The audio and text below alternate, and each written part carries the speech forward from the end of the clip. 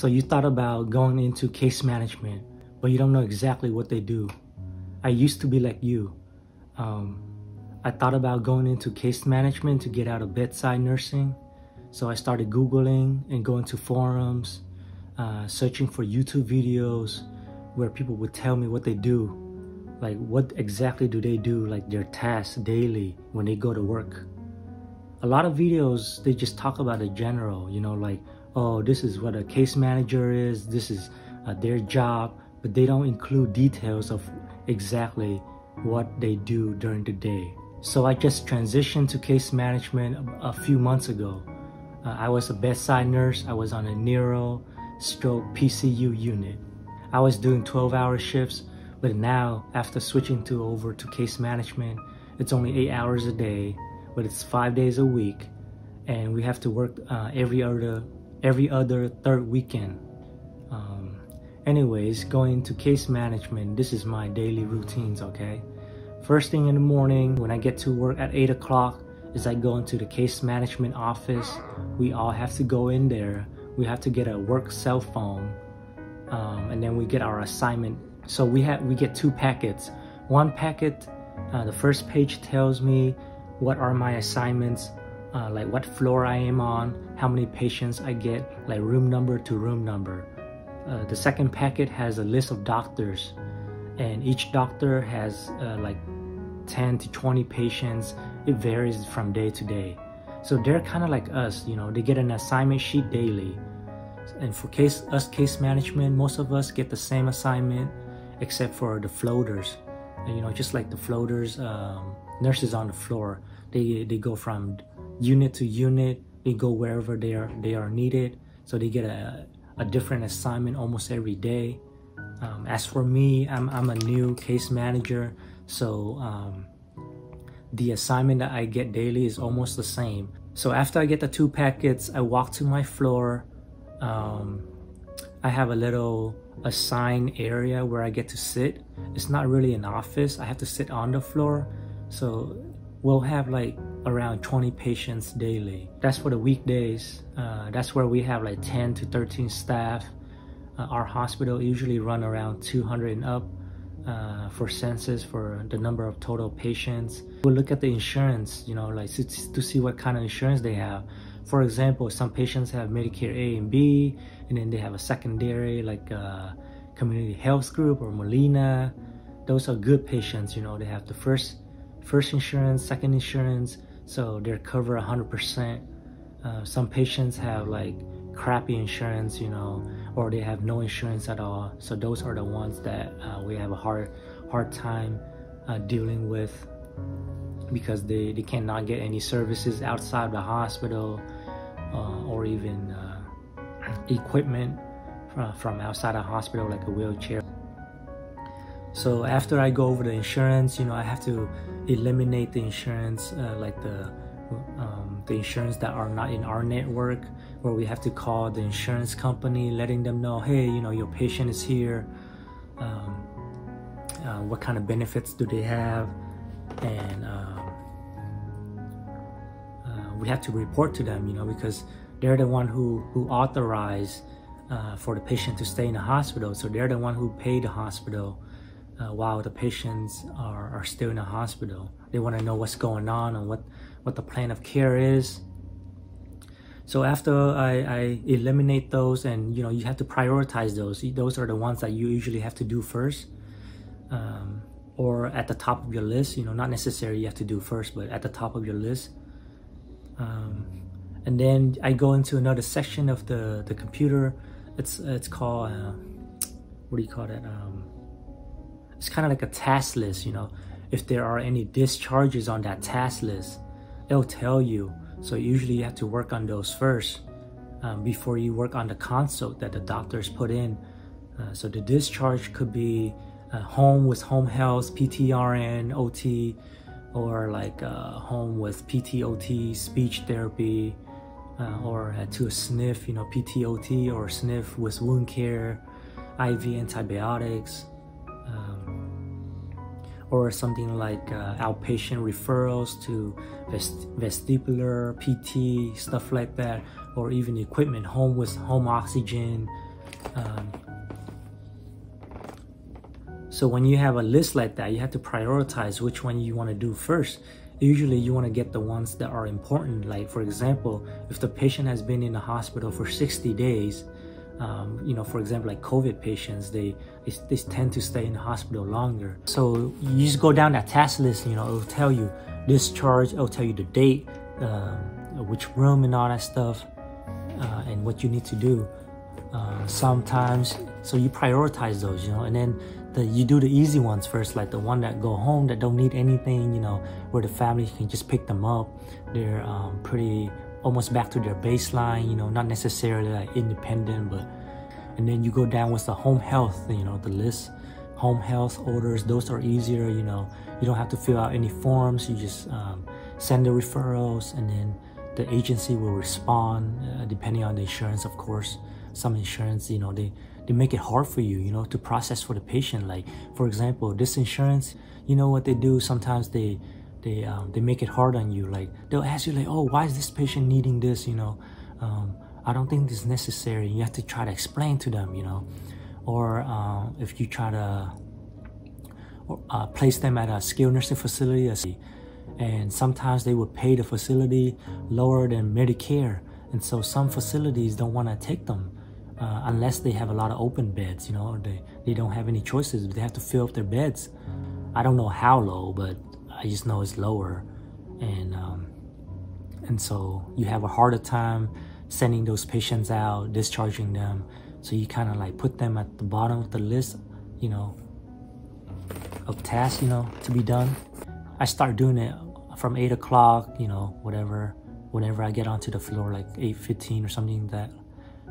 We have a meeting with the charge nurse at 9:15. So they'll go over stuff like, oh, this patient, the plan is to be discharged, or this patient has a sitter, you know, is on restraint, still on tube feeding, has a PICC line for IV antibiotics, waiting for this procedure, MRI, CT, X-ray, whatever. So you can get a gist, you know, of what's going on with the patient and plan your day.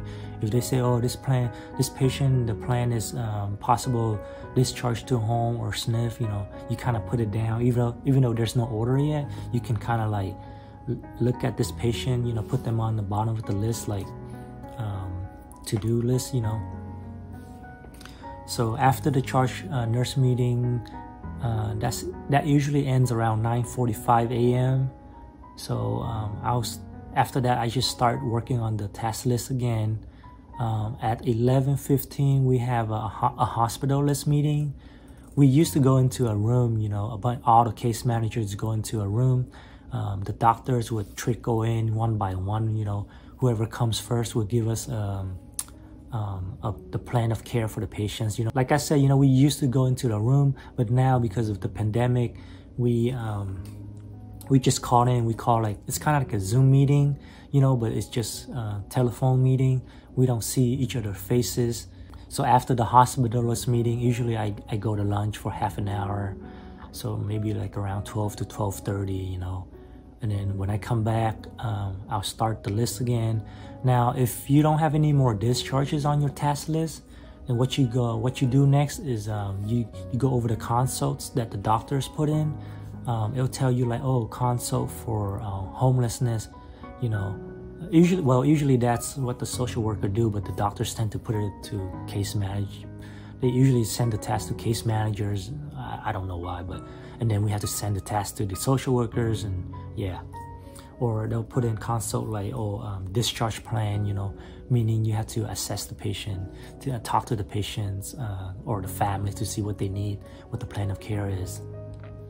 So that's what I want to talk about next, the discharge planning. We call it the DCP, discharge planning. So that's kind of like the API, you know, acute patient intake. You know how when you admit a patient, you ask them a bunch of questions, you know, oh, have you been travel anywhere for like in the past 2 weeks or whatever? Have you had this vaccine, pneumo vaccine or flu vaccine, you know, this season, blah, blah, blah. So the same thing with the case managers, you know, we do the initial assessment. So we'll go in there, we'll ask them like if they're alert and oriented ×4, you know. If they're not, then we have to call the family. And depending on if you can reach the family or not, and if they speak your language or not. We do have the translator, you know, the translator. Anyway, I'm gonna get back to the discharge planning. So the questions that you ask them is like this, okay? I'll tell you what I remember in my head. Verify the home address. We print out a face sheet. It has their home address, the emergency contacts, their insurance information, the primary care doctor, and other information. You know, it's a face sheet. So I'll ask them, oh, do you still live here? You know, blah, blah, blah. Is it the first level? I mean, is it a 1 level home, 2 levels home? If it's 2 levels, you know, you want to ask them, do they sleep on the bottom or at the top? You know, do they have any trouble walking up the stairs? You know, the reason you ask is because they might have a PT eval order, you know. We want to make sure that they're able to walk up the stairs and stuff. Ask them, like, who do you live with? You know, do you live alone? Do you live by yourself? Do you have any caregivers? If you do, how many hours a day, how many days a week, you know, we want to see if they able to take care of themselves. If not, are there anybody there who can take care of themselves? And let's say the patient say, oh, I live with my my daughter, you know, and then she's the one who takes care of me at home. And then you find out later, you talk to the daughter, oh, I work 5 days a week, 8 hours a day, and I don't have enough time to care for the patient, you know, for those days where the patient have to stay home by themselves. And then I can no longer take care of the patient anymore. I'm like, oh crap, now you have more tasks to do. Now you have to try to find a custodial placement, you know, like, or a independent living home or assisted living home or something like that, you know. But then when you do that, you don't have to see if they have any fundings, do they have the insurance. If they don't have a secondary insurance, you know, it's going to be hard to find them custodial placement, you know. And if they don't have any funding like Social Security or retirement, you know, if they live at an independent living facility, they have to pay out their own pocket money. They don't have those fundings, you can't discharge them to home. You can't discharge them to a place. They have nowhere to go. So now what do you do? But anyway, so you ask them those questions. Let's go down to the list of questions again, okay? And then you ask them like, oh, before you come to the hospital, you know, were you pretty independent? Are you able to take care of yourself? You want to know their baseline, you know. And then you ask them, who's your primary care doctor? Is this the one, you know, it's written on the face sheet. Sometimes they have none. So you try to educate them, hey, you need to get a primary care doctor to follow up after discharge, you know. And we can give them a list of clinics anyway, and then you ask them for the pharmacy that they usually go to. The reason we ask is because the doctors sometimes they want to fax the prescription over there. They try to not write any more paper prescriptions. I guess it's easier, but yeah. And then you ask them, do you use any medical equipment, you know, like walker, cane, wheelchair, oxygen, CPAP, BiPAP? Do they have any shower chair, any hospital bed, Hoyer lift, or anything like that? Of course, depending on their level of activities, you know, and their ambulation wise and stuff. Some patients, they were like, oh yeah, I use a walker, I have a wheelchair, but I don't use it often. I only use it for like long distances or stuff like that. So you ask them about the equipment. Do they have any blood sugar, machines, supplies? Sometimes they run out of supplies, you know. And then the next question I ask them is, are you diabetic? If they say yes, like, are you able to self-check your blood sugar daily? Or does anybody help you? Stuff like that. And then I ask them, are you a dialysis patient? Do you go to hemodialysis? If you are, then where do you go? You know, what's your chair time? Is it Monday, Wednesday, Friday, or Tuesday, Thursday, Saturday? What time is it? And who takes you there? Is it your family? Do you have a transportation company that takes you? Stuff like that. You try to arrange it. So if they say yes, you know, I go blah blah blah to this place, you have to call the place up to confirm, like, hey, do you have this patient who goes here? The next question I ask them is, have you ever been to any skilled nursing facility in the past? If they say yes, ask them which one. If they don't remember, that's fine. You can look back in the history, you know, you can go back a couple years if they've been to the hospital, your hospital before, the records there, you can look at it. If not, you know, ask them, do they have any preferences? If they say no, that's fine, you know, you worry about that later. That's if they need to go to a SNF, then you send the referrals later.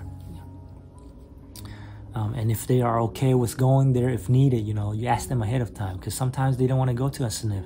for rehab or wound care or whatever, because they're afraid of COVID right now, you know, because all the stories you heard in the news, and you know about it, like all those exposure and then breakout and stuff like that. Sometimes the family don't want them to go there. They're like, oh, I can take care of them at home, stuff like that. But it depends on the patient, you know, if they require a lot of assistance, like max assist, and the patient lives with like a 60-year-old son or something like that. If the patient is 90 or something and lives with a 60-year-old son who also has a disability, cannot lift or turn, you know, you're gonna re-educate the family, hey, you know, or the patient too, if they're alert and oriented. Like, hey, you know, the patient needs a lot of assistance. You think you can take care of the patient? It's kind of like 24/7 care, you know. You lift, turn, change, feed, stuff like that. You sure you don't want a patient to go to rehab at a skilled nursing facility for a few weeks, you know, like short term, to hopefully the patient can get better, you know. And sometimes they change their mind. Anyway, going back down the list of questions, I'll ask them, you ever receive any home health services in the past? If so, which agency? And do you prefer them again or something like that, you know? And usually they're okay with home health services, you know, like a nurse or a PT or OT or speech visiting them, you know, taking care of them like 2-3 times a week for like an hour long each time. For example, like, you know, they have tube feeding, you know, the nurse can stop by, check for infection and check to see if they're able to do it like right and stuff like that. Or a PT visiting them. You know, sometimes they come back to the questions. The next questions I'll ask them are, where am I? Home health, and then, oh, if they were to go home, anybody picking them up? Do they need transportation? You know, if they say, oh yeah, my daughter can pick me up, yeah. And if they're in a wheelchair, if they're wheelchair bound, sometimes they're like, oh, you know, my daughter doesn't have a van big enough to pick me up. I'm gonna need transportation. That's when you have to set up, you know, like a wheelchair van or gurney or BLS, whatever they need, you know, depending on their condition, you know. I don't remember anymore, but anyways, those are some of the questions you ask them for the initial assessment, the the DCP, discharge planning.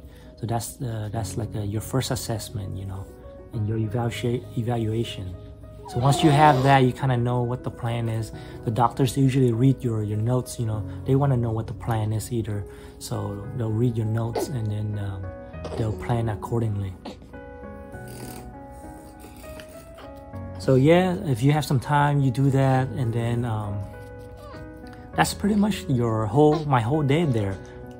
I just do the task list, the DCP. Oh, well, sometimes you have to call the insurance up, you know, to report the plan of care and stuff like that.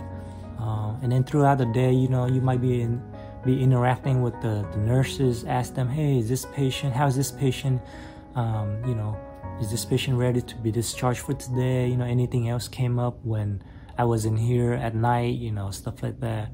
Or you talk to the social worker to follow up on, you know, the homelessness. Or I had this one patient, like, you know, he came from a psych sniff, a lock unit, you know. Even though he's alert oriented times 3 to 4, when you talk to him, he sounds like he can make his own decisions, but legally, you know, he's not supposed to make his own decisions because he has a psych issues, you know. That's why he's in a locked unit. So they have a conservator, you know, so they're the one who can make the decision, like medical treatments and stuff like that. Because originally this guy, he refused to have the pacemaker placed, you know. That's what the nurses told me, the charge nurse and the primary nurse. Until later on, you know, we have a separate department, the UR case management department. It's the utilization review case managers. So we don't do that. We do the transition planning. They're the one who review to see. Anyway, I don't want to get into UR, but yeah, she told me, hey, you know, this patient came from this psych lock unit. He cannot make his own decisions. You know, he cannot refuse the pacemaker. We have to find out who the conservator is. They're the one who can decide if the patient needs the pacemaker or not. So that's when we get the social worker involved, you know. She has to find out who it is and stuff like that.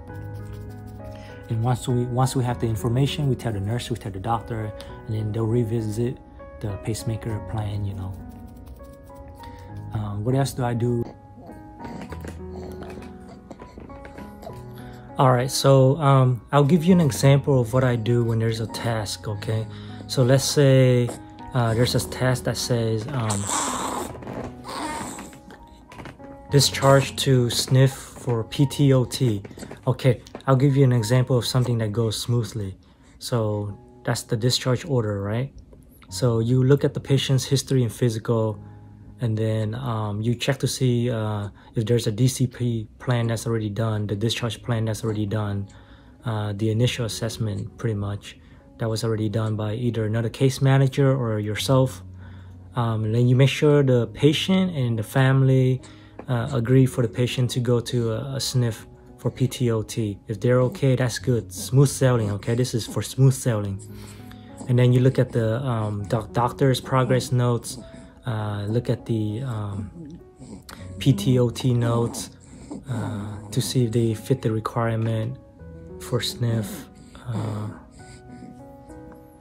After that, you fill out a SNF intake form. It's pretty much a form that has patient's information on it, like their basic information, name, birthday, do they have any IVs, wound care,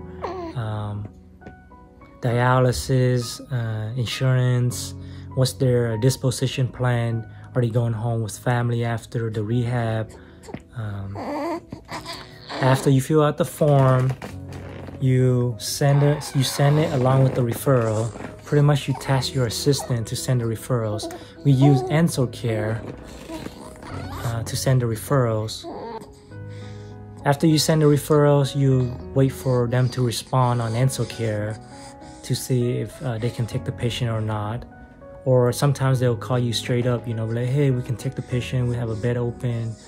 So I'm like, great, okay, we'll set up a transfer time,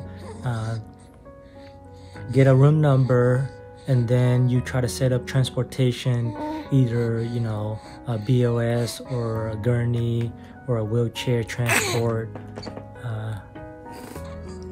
So you do the same thing. You fill out another form called a PCS form.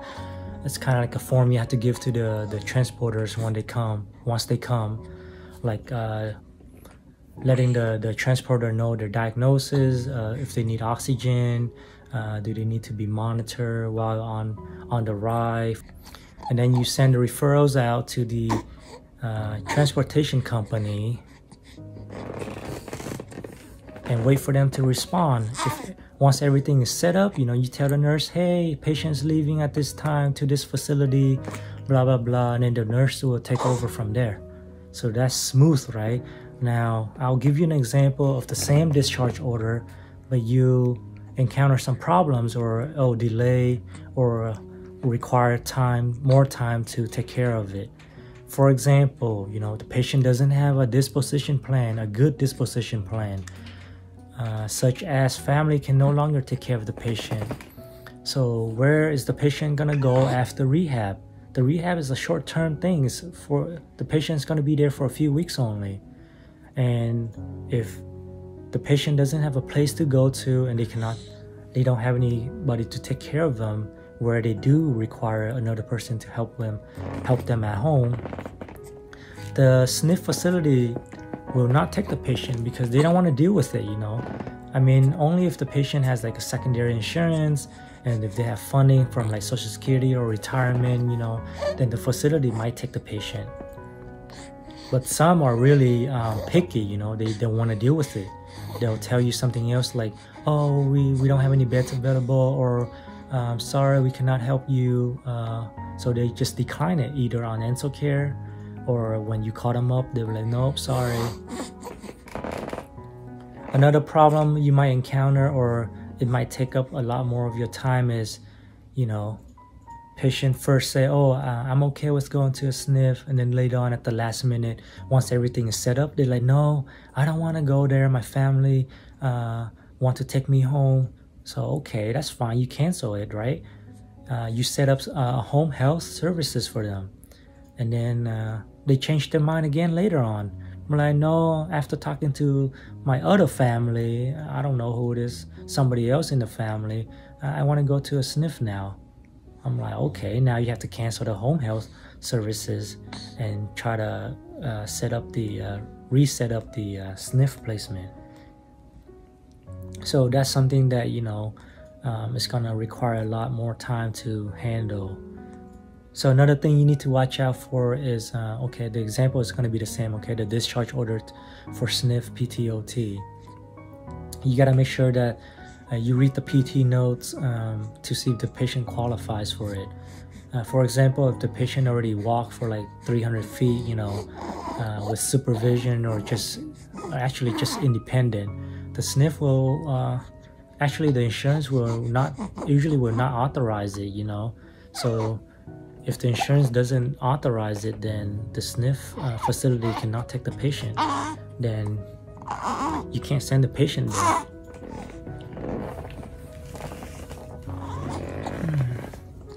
And then you got to make sure that the patient is safe for discharge, you know, like, is the result of the labs okay for today? Are the vital signs okay? Are they still waiting for another procedure or anything like that? Because sometimes the doctor leaves the discharge order there, but they still have stuff for... Sometimes the doctor leaves the discharge order there, they just never cancel it. So you have to read their notes and follow up with the nurse to see the plan of care for the day. So yeah, that's how my day is. I don't know what else to add. Maybe I'll make another video if there's like a request or something, you know, like more of a focus theme or something like that. If I found a video in the past of someone talking about case management and kind of telling me the details of what they do throughout the day like this, oh man, I would have loved it. But I didn't see any, so hopefully this will help you guys. All right. Okay, he's fidgeting a lot, so